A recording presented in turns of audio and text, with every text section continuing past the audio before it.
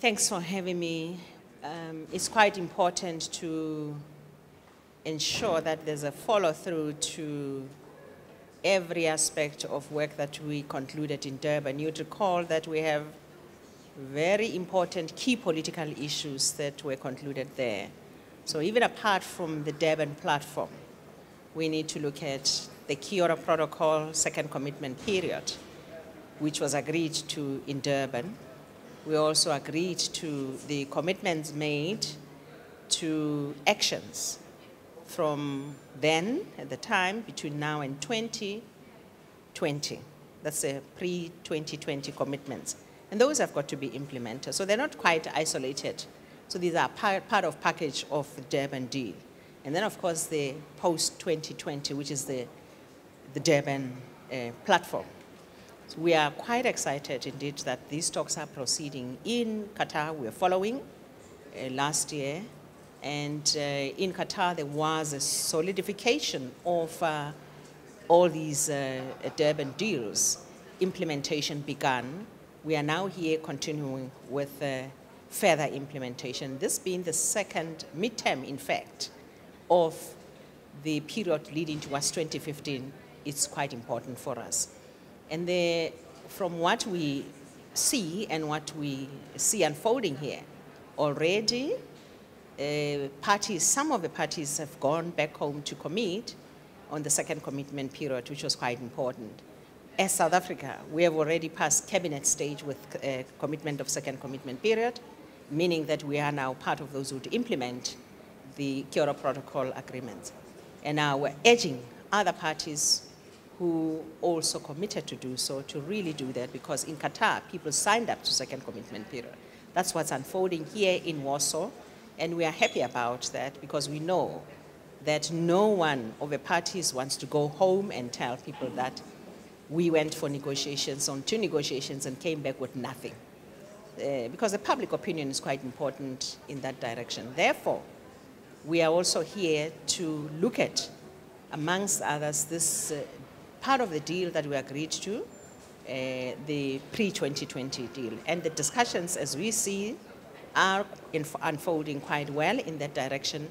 There could be a little bit more done in the area of ensuring that we increase the levels of ambition, which is really quite a very sobering issue, because the report, as we have seen that came out, which is a review, midterm review, the review does indicate that indeed it is necessary for us to close the gap of below 2 degrees Celsius, that the world's temperatures must be recorded at that level. And it is important that that gap is closed. The only way we can close that is by ensuring that we close the ambition levels. In other words, parties need to be serious about this and commit the pre-2020 emission reduction, which are, and we believe would be in line with their national action programs funded. But there's also an element of a shortfall in funding in that direction.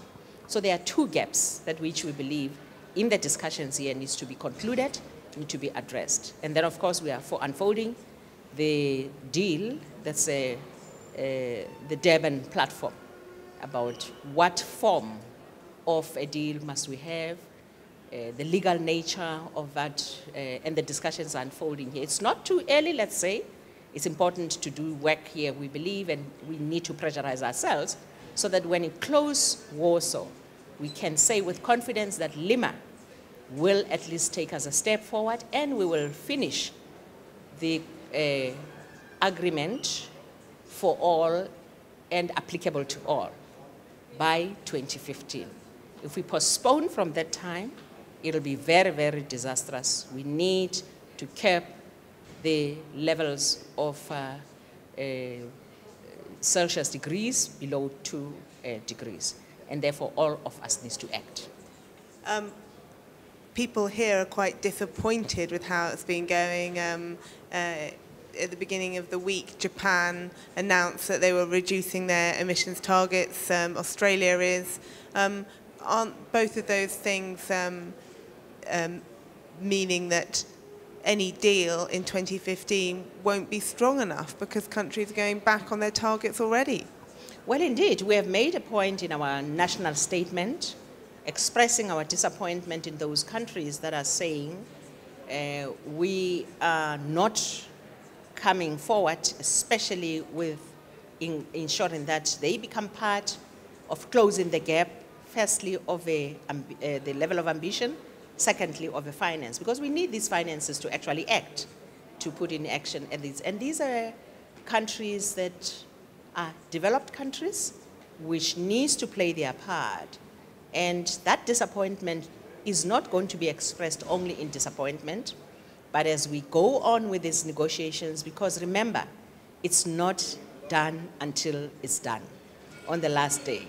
And what about the loss and damage text? I mean, obviously that was a bit beyond Durban, but that's a contentious point for a lot of countries, the Philippines especially, Yebsano on fasting, unless they get meaningful action. Is South Africa supporting a mechanism on loss and damage? Well, yes, indeed. I'm going to speak from 2 points of view. One, being a South African and representing South Africa in these discussions. Secondly, being a facilitator of the loss on the loss and damage area. We are part of the G77 plus China as South Africa. And what we're looking for, obviously, is a mechanism, an arrangement, institutional arrangement, which, by the way, we facilitated and agreed to in Qatar last year.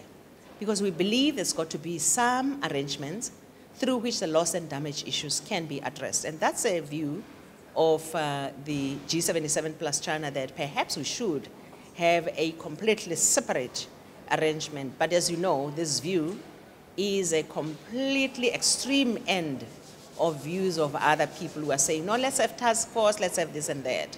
And the G77 has also said that this is our view. We want to go away with something that we really can begin to work on as a platform of the action going from here. But fortunately, as a facilitator, we have managed to, till now, at the negotiations level, let me start there, we negotiators have been hard at work. Within the 11 days, the 12th day today of them being here, because remember, our negotiators did not quite discuss at Bonn. They started negotiations here. On the 11th day, which is the 12th today, they had already had a text which is clean. What is really now, it was bracketed, but they removed the brackets. They were this morning look at the preamble. What is to be attended to is what sort of institutional arrangement is needed. Secondly, the support to that institutional arrangement, those institutional arrangements. We are looking at those 2 issues. As a facilitators and co-facilitator with Minister from Sweden, we have been engaging with the ministers at ministerial level from yesterday afternoon till now. I'm actually going to one of those engagements right now as I leave here. We are engaged in the Philippines. We're meeting this afternoon. We have met OASIS. The meeting of OASIS is going on now, trying to get the ministers really to now begin to help us find the landing zone and a possible landing zone, because we do note that this being a point where people come from very serious extremes, opposite, completely opposite. We've got to find a landing zone. What we do not encourage ourselves and parties to do is to go back 3 years ago. We need to find something that is workable, and therefore compromises are necessary here that will not necessarily put anybody in jeopardy when you go home. No, we're not asking for crossing of red lines, but we're asking for meeting at a point where we can take something home that gives us a program of action to work on from here. I don't know whether you've heard, but the NGOs have walked out today in disappointment because of the lack of progress, and part of that will be your Durban platform that they believe is gone backwards, and if not stopped. How do you feel their frustration? Well, of course, the negotiations go like that. Yesterday, this time, I could have answered that question by saying, yes, I think things are not going well, but I'll say it's not done until it's done. Yeah. So that last minute is the one that will actually tell us where we are. But we think that negotiations are still ongoing, and the ministerial high levels are continuing So we will be able to tell the story, the final. And I don't think that the direction is taking the Durban deal backwards, because indeed, it'll be a very great disappointment. We are here to ensure that that is defended with all that we have, but we'll debate and discuss within the means that we have and in those discussions. And I think it'll go on better than where we are right now. One more question. The polls have been criticised for failing to get enough progress at these talks. As someone who's hosted a COP, what do you think of their performance? Let me just say, in the first instance, you've got two judgmental points to make, or point of references. And the first one is the venue, the organizational work. That's fantastic. Must say... What, even sponsored by Big Coal? What? Sponsored by coal. I know, it's actually good. Let's put it that way. I mean, we had a very good venue, but yes, let's go into the consultation. I think that we need to understand firstly, let me say that the work done by the polls is actually good. I think it is good. And given the fact that we have been to so many COPs, this is one of those that are well organized in terms of content, in terms of discussions, in terms of the focus. The polls are actually saying, let's identify, and they've identified issues that are quite important, finance being one, loss and damage being one, which is quite spot on, because we know, and level of ambition, and then, of course, the Durban platform. We have met them, and we've had their plan, and I think we agreed with their plan, of course, to advise here and there. At the time we did, but I think it's ongoing, it's going on well. By the way, let's also remember that these negotiations are in the hands of the parties, not Poland alone.